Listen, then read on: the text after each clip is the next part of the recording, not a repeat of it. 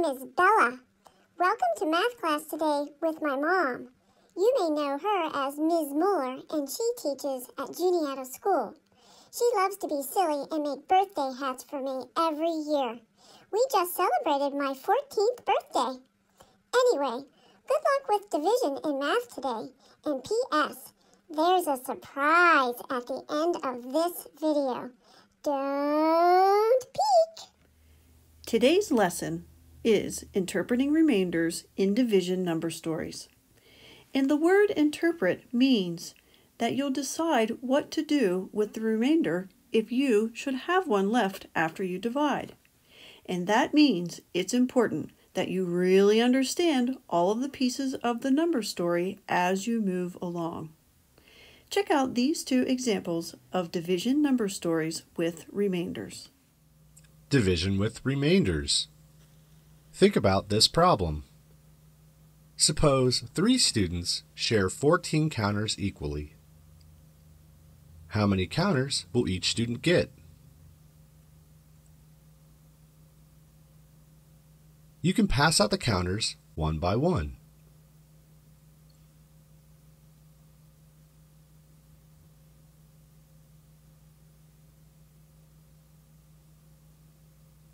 You can see that each student gets 4 counters. Since 2 counters can't be broken into smaller parts to share, there are 2 counters left over. This is the remainder.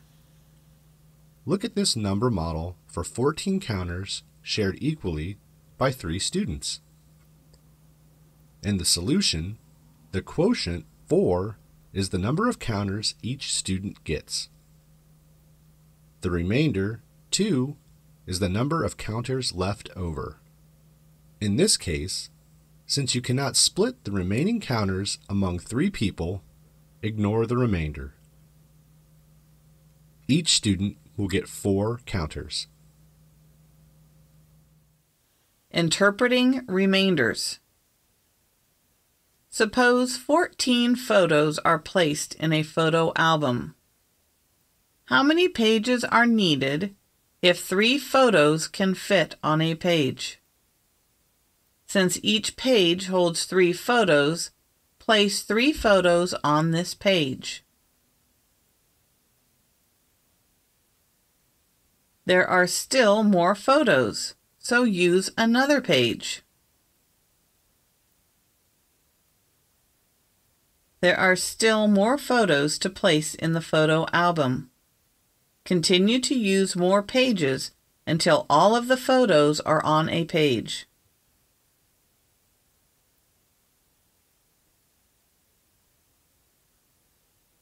A 5th page is needed to include all the photos. Even though the last page does not have 3 photos on it, you can see that all 5 pages are needed to place all 14 photos. This is the number model for 14 photos placed on pages that fit 3 photos each. This means that 4 pages will be filled and there is a remainder of 2 photos.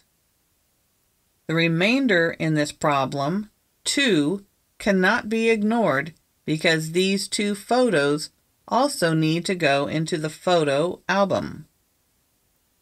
To answer the question, how many pages are needed, round up from 4 pages to the next whole number, 5. Since 4 pages won't be enough for all of the photos, 5 pages are needed. For math today, I need you to help me with my scrapbook. You will need a pencil and a piece of paper to help me out with my project. So push pause and I'll meet you back here when you are ready to continue. So, I've been working on a project since I need to stay at my house a lot lately. And I love my pups, Bella and Piper, and I love taking pictures of them too. So, I decided to gather them all together and make a photo scrapbook. But I wanted some other pet photos, so I texted my school friends and I asked them to send some of their favorite pet pictures to me. So consider the following number story. Help Ms. Mueller make her scrapbook. Ms. Mueller wants to make a digital scrapbook of pet photos. On Monday, she collected 50 photos. On Tuesday and Wednesday, she collected 60 photos each day, and on Thursday, she collected 55 photos. On Friday, she texted her school friends, and they sent her more photos of their pets. So I thought you might like to take a look at some of the photos that my school friends sent to me. While you're watching, take a tally or a count using your paper and pencil of the number of photos that I received from my friends. Watch carefully because you may recognize some of their pets. When you are finished watching, be sure to count your tally marks to find the number that I collected on Friday. And get ready to dig into our story problem. And by the way, this is how you make a tally mark.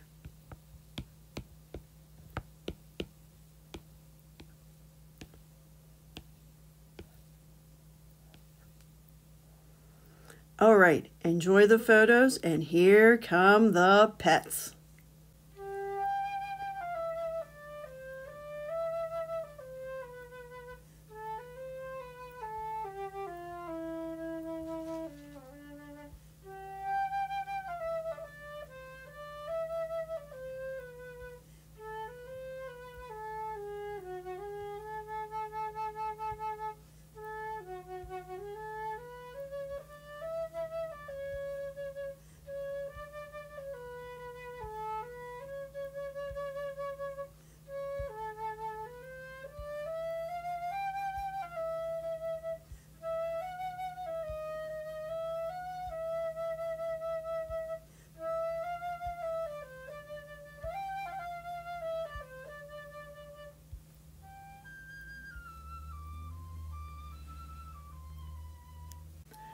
I hope you enjoyed those awesome pet pics. Did you see any that you recognized?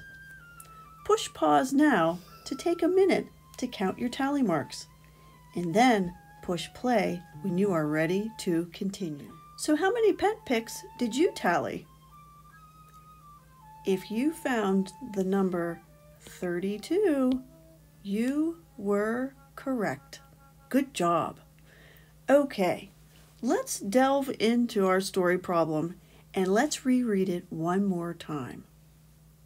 It says, Miss Mueller wants to make a digital scrapbook of pet photos. On Monday, she collected 50 photos. On Tuesday and Wednesday, she collected 60 photos each day, and on Thursday, she collected 55 photos. On Friday, she texted her school friends, and they sent her a total of 32 pet photos. Suppose she wants to place 5 photos on each page of her scrapbook. How many pages will she need? Well, we've read the problem a few times, and now it's time to figure out exactly what it is that the number story is asking us to find. And if you think about it, that question is usually located where?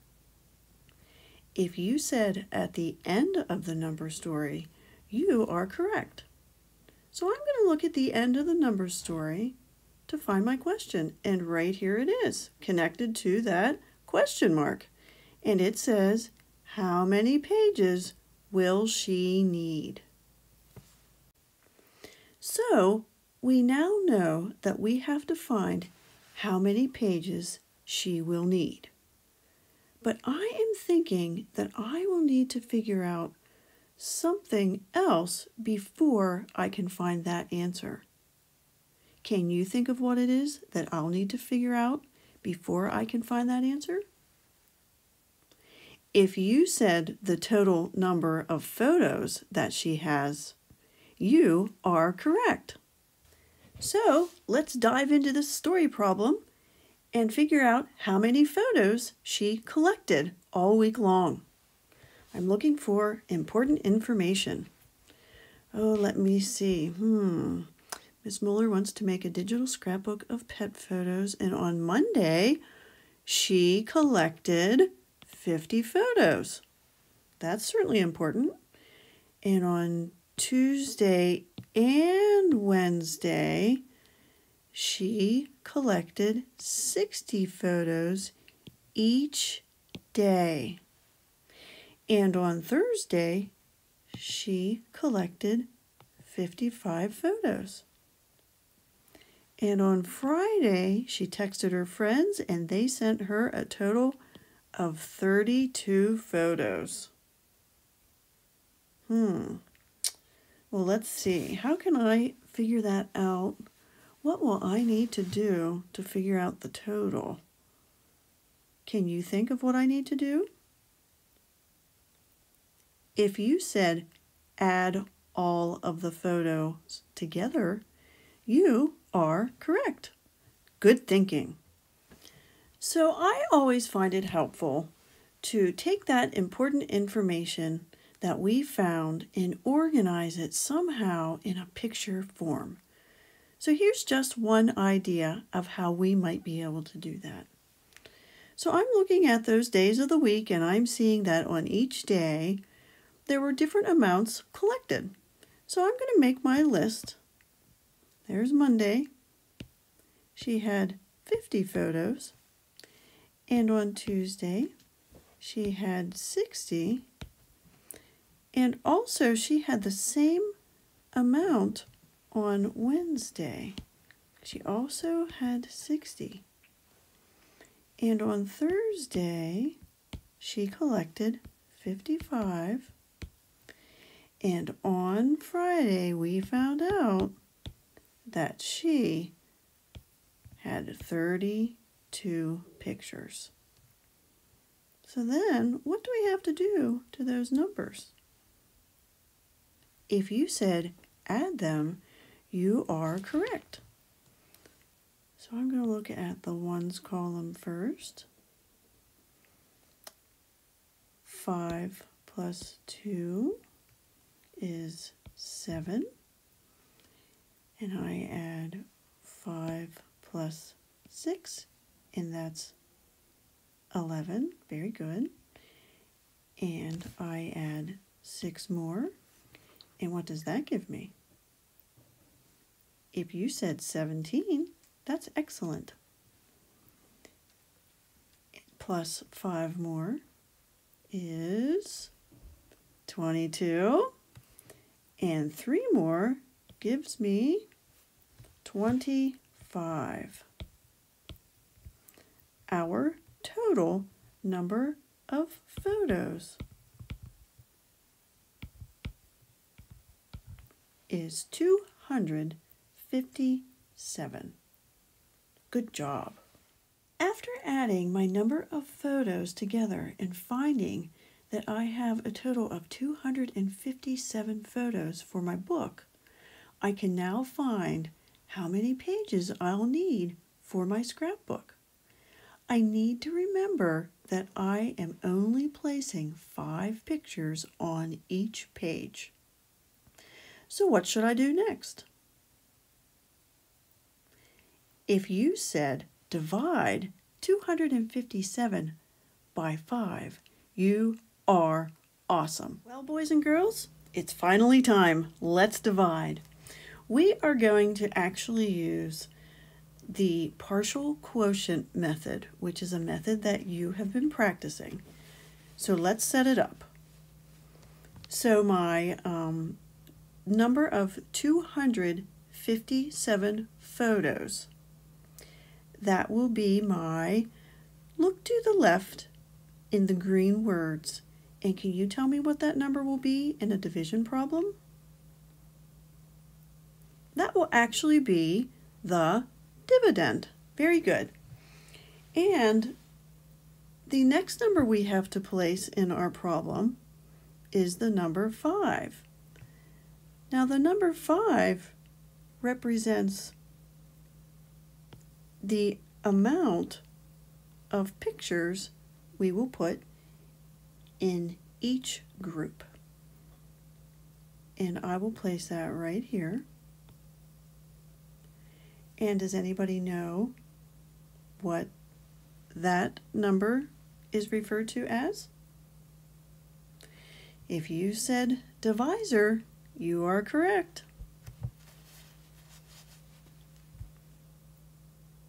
So setting up the problem, you may be familiar with how that looks. And I have to ask myself, where will my answer go to my problem? If you said right here, you are correct. And what's that answer called in a division problem? That's right. If you said it's a quotient, you are correct. Good job. All right, so we need to start to divide. And we have to think to ourselves, what is 257 divided by 5? So I am thinking to myself, how many groups of 5 are there in 257? Now, in using partial quotients, I can think of smaller numbers if that helps me out. So I might think to myself, I might start with a 10. Would 10 groups of 5 give me 257? Well, it would certainly give me 50. So I might want to try a bigger number. So let's double that and try 20. So 20 times 5 would give me 100. So I am getting closer, but you know what? I think if I doubled that 20, that would even get me even closer. So if I tried the number 40, let's try that. And I would take 40 times 5 groups, and that would give me what? If you said 200, you are on a roll. So you probably remember at this point, we subtract. 7 minus 0 is 7. 5 minus 0 is 5. And 2 minus 2 is 0. All right, we still have 57 left. So we have to ask ourselves, how many groups of 5 are in 57? Well, I'm thinking of my number facts. Let me see, 5 times 5 would be 25. I'm trying to get close to 57. So 6 times 5 would give me 30.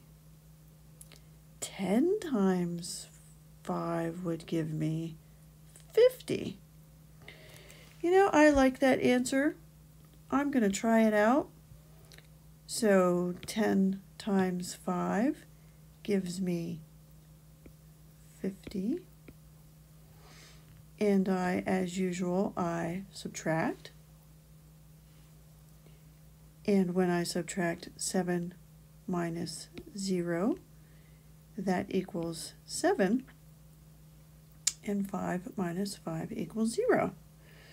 Well, I'm getting close. I'm not finished yet, though, because my 7 is larger than the divisor. And that means I have to keep going and keep dividing. So I ask myself, what times 5 would give me 7, or the closest number without going over the 7? So it will be, did you say a 1? If you did, you are correct. And I take 1 times 5, and that equals 5. And I subtract as usual. 7 minus 5 equals 2. So I have to ask myself, is 2 smaller than the divisor? And the answer is yes. So that means that I am finished dividing and I have 2 remaining.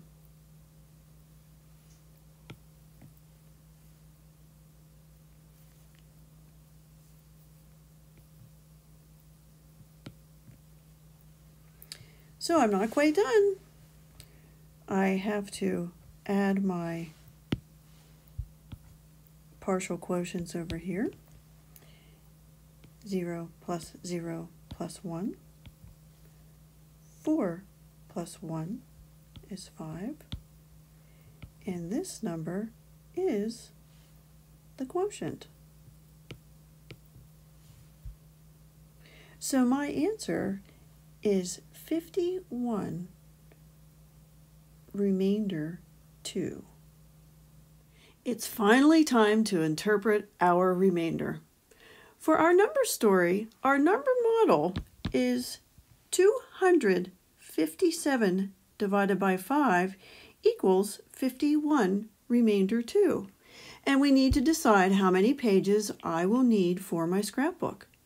So I definitely know that I need 51 pages. However, what should I do with the 2 that are remaining? If you were thinking that I need to make one more page and place those 2 pictures on it, you got it. So now we know that I will need a total of 52 pages for my scrapbook.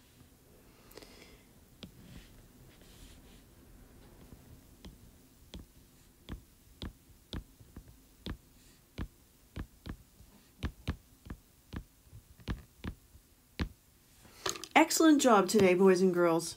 Now, take a look at the home link that goes along with this lesson. It's 7-7.